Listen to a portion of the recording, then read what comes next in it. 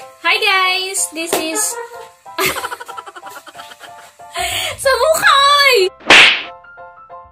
Hi guys! Welcome to my... Sa mukhay! Si katawa ba? Na!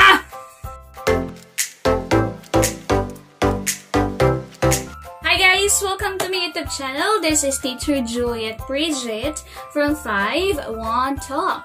And for today's video, I am going to give you tips on how to pass the initial interview. Alright, so let's talk about the initial interview or phone interview, and we are going to call this one Step 1. So sa phone interview, diba, sinabi ko sa inyo, before kayo mag-apply sa 5-1 Talk, kailangan prepared ka and refresh mo lahat yung basic English, yung part of speech, yung subject verb agreement, dapat i-refresh mo yan. So after mong mag-sign up dun sa form, which is like this, so kailangan lang ilagay mo yung personal information, yung email address, yung age, yung location, and educational attainment. So after mo mag-sign up sa form nila, expect within 24 to 48 hours, may tatawag sa'yo na 5-1 Talk recruitment team. Sa phone interview naman guys, ito yung commonly asked questions. First is, tell me about yourself. Okay, so tell me about yourself. Tip ko sa inyo guys, isulat nyo na lahat yung sagot niya sa tell me about yourself. Okay, ang ilalagay nyo lang naman doon is yung basic information nyo. Let's say for example, pangalan mo, age mo, saan ka nakatira, educational attainment mo, previous job, and yung hobbies mo. Ganon. So, ako sa inyo guys, kung sasagutan nyo yun, dapat habaan nyo na para wala na silang daming tanong kasi sa initial interview, tinetest ng recruitment team ng yung English communication skills mo. Ganon. And dapat, kung sasagot ka, dapat hindi maarte, hindi yung yes, hindi dapat maarte, dapat clear yung pagkabigkas mo, yung publish mo, hindi dapat yes, ganon. Kasi yung sa 5-1 Talk, kailangan nila ng teacher na talaga clear talaga mag-pronounce ng English. 2, do you have a teaching experience? So guys, dyan sa do you have a teaching experience?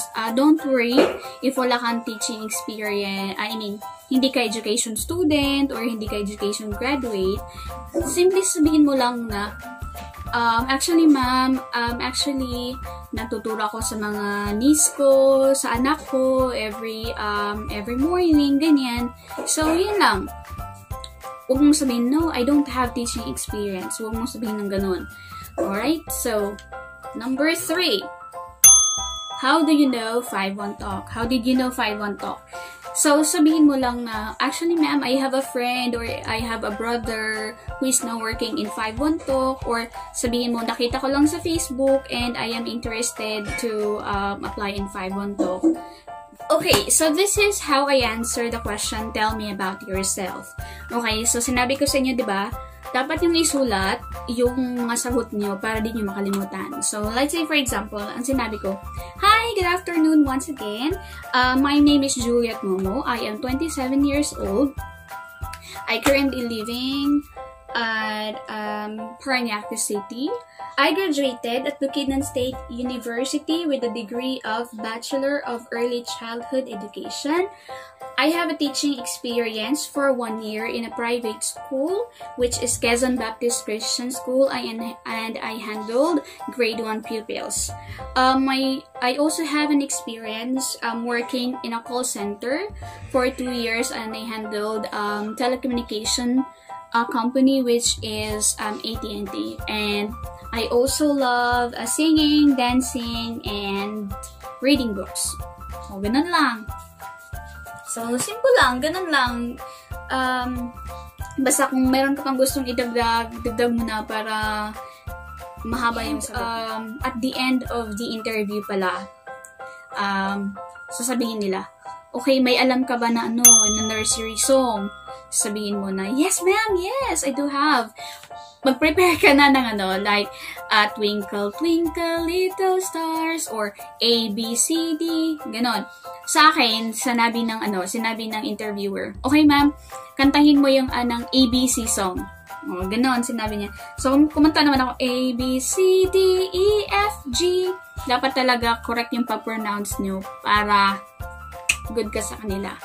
So, guys, sa phone interview, tips ko lang, be confident, practice, and dapat energetic ka. And kung sasagot ka sa question nila, dapat complete sentence, ha? Hindi dapat putol-putol or ganun. Okay? Kasi pag di mo napasa yung initial interview, definitely, hindi ka nila i-endorse sa technical check hanggang sa matapos mo yung process. So, give it a shot. Practice. Okay? So, after mo namang sagutan lahat ng question nila, sasabihin naman nila agad na okay, congratulations, you passed. Or, if ever hindi, maybe siguro sasabihin nila na tatawagan ka na lang namin, ganun. Or, right away sasabihin nila na, okay, sorry, ganyan, mag-apply ka lang after a month. Don't worry, guys. Kasi pag di mo napasa yun, after a month, pwede ka namang mag-apply ulit. Okay? So, nakapasa ka na sa initial interview. Sasabihin nila, okay ma'am, nakapasa ka na sa initial interview. Next step is technical check. Okay? So, step 2 is technical check. So, sa technical check naman, sasabihin naman nila, ma'am, available ka ba sa technical check? Ganyan. Okay, diba sinabi ko sa inyo sa previous video ko na para smooth yung application mo, dapat prepared na lahat yung computer, yung laptop, yung internet connection, white background, yung external camera, yung noise cancelling headset. So, after mo kasi makapasa sa initial interview, tatanungin ka nila, ma'am, i-endorse na po kita sa technical check. Okay? So, ako kasi yung phone interview ko is 2:30 PM. 2:30 PM ako yung initial interview ko. So, since meron naman akong mga equipment, meron akong white background, kumpleto na lahat yung equipment ko. Sinabi ko, ma'am, available po ako today. So, sabi niya, okay, i-schedule kita 4 PM. 4 PM, i-add mo si Dapat pala, guys, nakalimutan ko, gumawa ka ng Skype, okay? Gumawa ka ng Skype kasi doon i-conduct yung technical check. So, okay, sasabihin niya, okay, Juliet, ito, 4 PM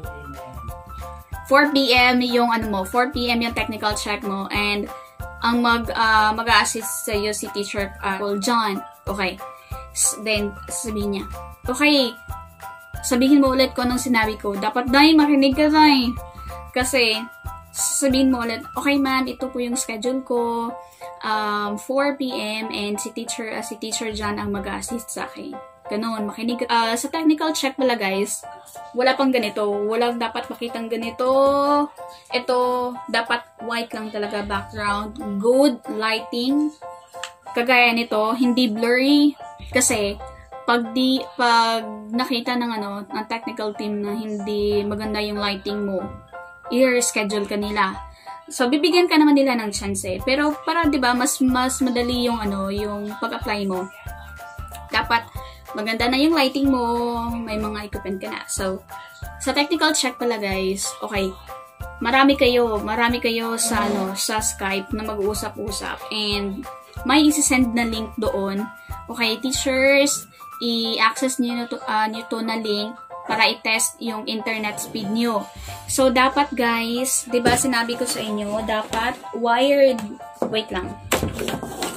Sorry. Dapat wired internet yung internet nyo, kasi makikita doon sa screenshot, doon basta ipapakita ko sa inyo kung anong tinitingnan nila. kung ginagamit mo ba Wi-Fi or wired internet. Okay? So, meron kasi silang makikita doon sa baba na connected ba tong ganito. So, okay. So, ganun na. Sasabihin nila, okay ma'am, i-access mo tong link na to para ma-test yung internet speed mo and i-screenshot mo. Guys, advice ko sa inyo, screenshot nyo lahat yung mga ginagawa mo kasi may possibility na mag-a-ask sila na, okay, isend mo yung ganito, ganyan. Okay. Alright? So, okay. Saan na ba tayo? Okay, ayun na nga. So, dapat din, i-connect nyo yung external camera nyo, yung noise cancelling headset. Guys, if ever lang, if wala pa kayong noise cancelling headset, make sure na hindi maingay yung background nyo. Dapat hindi maingay. And, okay lang naman kung hindi siya noise cancelling. Basta, quiet lang yung place. I-ask nyo yung mga kapitbahay nyo na, friends, manahimik muna kayo for 15 minutes or 1 hour para sa technical check ko. Ganun. Pero guys, kung magtuturo na talaga kayo kasi hindi mo maiwasan na may mga noise talaga sa background ba. Bumili ka ng noise cancelling ha. So far, okay lang naman yung hindi noise cancelling. Basta quiet lang talaga yung place mo. Okay. So, dapat connected na yung noise cancelling na headset, external camera. Kasi, may isasend ulit sila na link para i-test yung internet speed nyo, yung RAM ng laptop nyo, and kung tawag dito, basta feature ng laptop nyo, kung Windows 10, iCore 3 or iCore 5, ganyan. Makikita nila guys. So, dapat talaga sundin nyo lahat yung, dapat yung tingnan talaga yung previous video ko kasi doon mo makikita lahat ng mga equipments na kailangan.